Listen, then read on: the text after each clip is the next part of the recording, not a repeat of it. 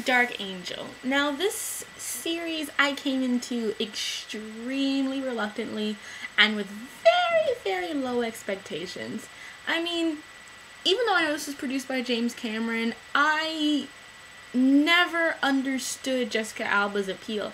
I mean, I don't even think she's that attractive.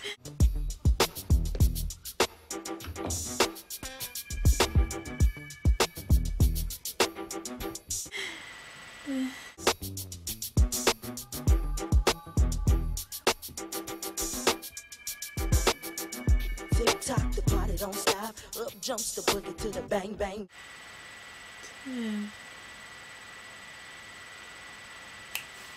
Sorry about that. So Dark Angel is a story about a character named Max, who is basically a genetically engineered superwoman. She is part of the X5 project, which was this government program to create these super soldiers, basically. And about 12 years ago, a group of them escaped, and now they're living in Seattle post this kind of post-apocalyptic environment where there was this huge computer crash and all this information got fried. Everyone lost their money, and basically it's an apocalypse. And it's got all these elements of like sci-fi, fantasy with like hip-hop culture kind of peppered into it. And when I first watched the pilot, I was a little afraid partly because you know, you have the character of Max, who is very sensual, which is, there's nothing a problem with that, but I was wondering if that's going to be like the only thing she has going for her. Would she be a badass? Would she be able to take fights? Would she be a complex character? And they did it. They made the character of Max very compelling. And to go back a little bit more, is basically a message carrier deliverer working for this this guy named Normal, who is pretty much, you know, a young Republican nerd, funny. And she works with a bunch of friends. There's Kendra, Original Cindy, Sketchy, Herbal. You know, it's a huge cast of characters, and it's a very diverse cast, which I was very, very, very happy about, because, you know, I get on that a lot. And what's even more is that they're paid in a positive light, and that's something I was really happy about. Again, to more later. And then on the other hand, we have Logan, who is part of the elite, but he's one of the educated elite. The character of Logan runs this kind of program called Eyes Only, which basically he finds information about the corrupted officials and things going on in the area and puts them out for the public to see, because he owns the only channel that is uncompromised by the government and the corrupted officials thus far. All the while, the leader of the government group, which is known as Manticore, which if you know what a Manticore is, that's very funny, Parallel, is run by a man named Lydecker, Colonel Donald Lydecker, who is trying to find all the X5 escapees because they are worth a bunch, and they're his children in this really odd way. What I liked the most about the character of Max is that she was an anti-hero throughout the entire the show, the first season, because I've only watched the first season, I haven't watched the second season yet. She's an anti-heroine completely throughout. I mean, she does have a moral coil, but she isn't ruled by that. She's very street savvy and also very practical. She knows she can't save the world. She knows that what she's doing makes a difference to a very minute amount of people's lives, and she doesn't get worked up about the fact that she can't help everyone at every time. It bothers her at times, but it doesn't consume her life. It doesn't consume her existence, because she's so used to living on the fritz of society as it is, that she just knows she can't be consumed with that. It won't help anyone. Which gives her good information to play off Logan, who is very much has this complex of wanting to do better, of trying to save the world, and has a really heroic god complex. He's very much a Boy Scout. And the two of them playing off each other makes for really good chemistry, not just romantically, but just in the way the characters have to interact and play off of one another. The thing I really liked about Max is that while her powers did have some inconsistencies, you know how it is, you know, one day she could beat up 20 people at once, another time she gets beat up by one. But she did have some very consistent power abilities.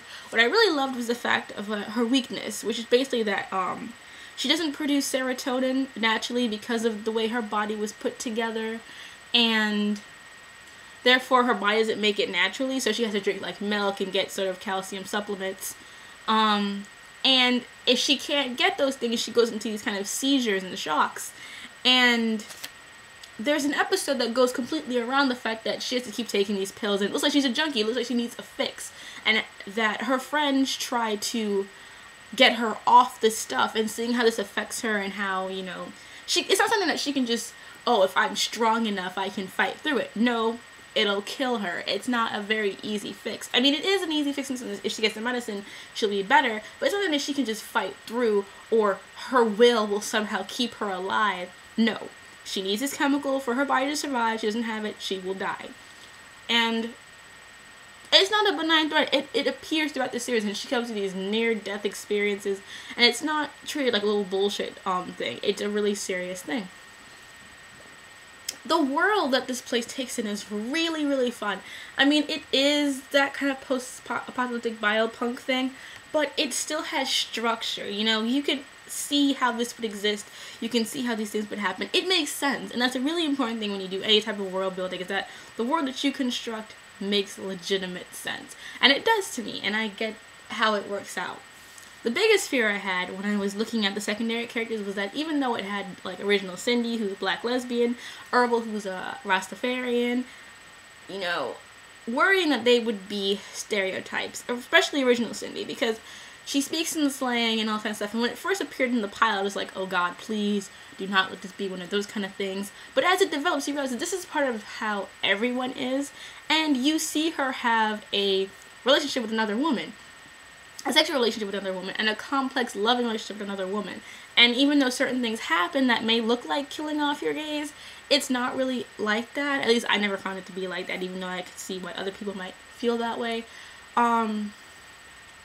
She was treated like a real character. She was not just some stereotype. She had layers to her.